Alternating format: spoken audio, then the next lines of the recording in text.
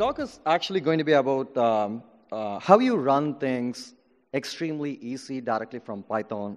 And the example that I'm going to show you here is, obviously I just have 5 minutes in on my end, but I'm going to try my best to showcase how you can fine-tune pretty much 20 is an arbitrary number here, but hundreds of models that you can do right from Python without needing anything like Kubernetes, Docker, or anything on your side end.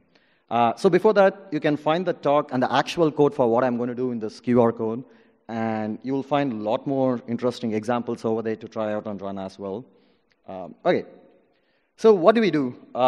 So Covalent is an open source / open core product on its end.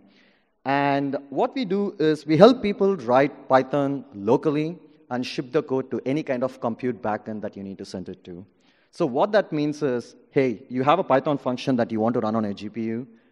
In your local laptop, open up a Jupyter notebook, add a single decorator on top to say, hey, I want to run this on H100 with 36 gigs of memory for 2 days, maximum time limit, and press Shift-Enter in your Jupyter notebook, and that's it. The code gets shipped to a backend in a GPU, and you get back the result on your side end. In the open source case, it sends it to your own compute. You can attach your own compute cluster, and it runs over there.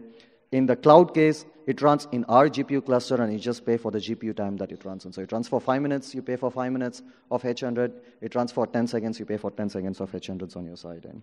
You can also bring your own compute and attach to us, and we'll help you orchestrate the entire compute that you're handling on your side, be it your own cloud or on-prem systems or whatever it is on your end. Okay, so Covalent basically has a bunch of primitives that you define in. You can submit in jobs, which are called single functions. So essentially, all you need to do is, as I said, add a single decorator on top and say what is the compute that you need to ship it to. It goes there, it runs, and you get back the Python object back, and you just pay for the function that you are running in. We also let you run inferences, and again, it's completely Pythonic. You don't Dockerize, you don't run Kubernetes cluster, you don't do anything. You just say, hey, I have an initializer function, and I need an endpoint called /generate. And you define your Python functions. You click a single cc.deploy command in your Jupyter notebook. The entire service gets shipped to us, and we scale. You get back an API endpoint that scales to 0 or scales in its request as and when your new request comes in.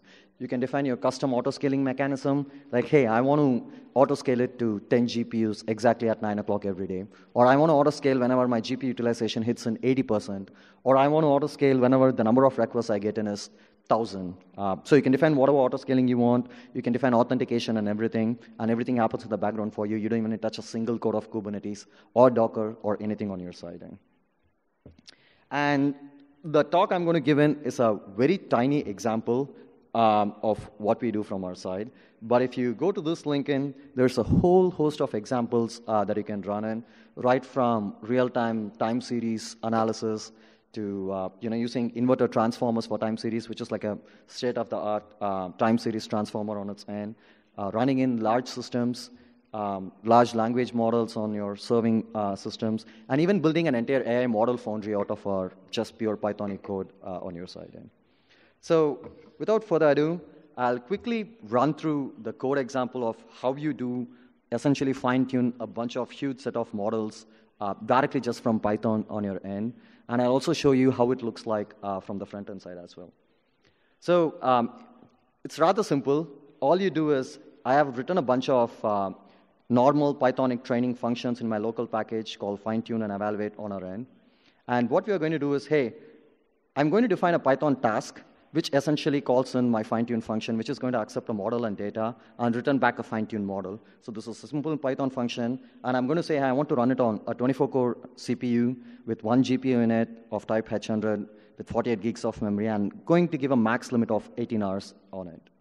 And then I'm going to say, hey, once the model is done, I'm going to accept the model and then evaluate its accuracy on its end. And finally, I'm going to just sort the model among all the best models and then pick the best model in it. And I want this to run on a CPU-based machine. I don't want to waste GPU for my sorting or whatever I'm going to do on my end. And finally, I'm going to deploy the best model that I figured that has performed well on my end. And this is, again, a simple declarative React to say, hey, this is my initialization service, and I'm going to create an endpoint called /generate.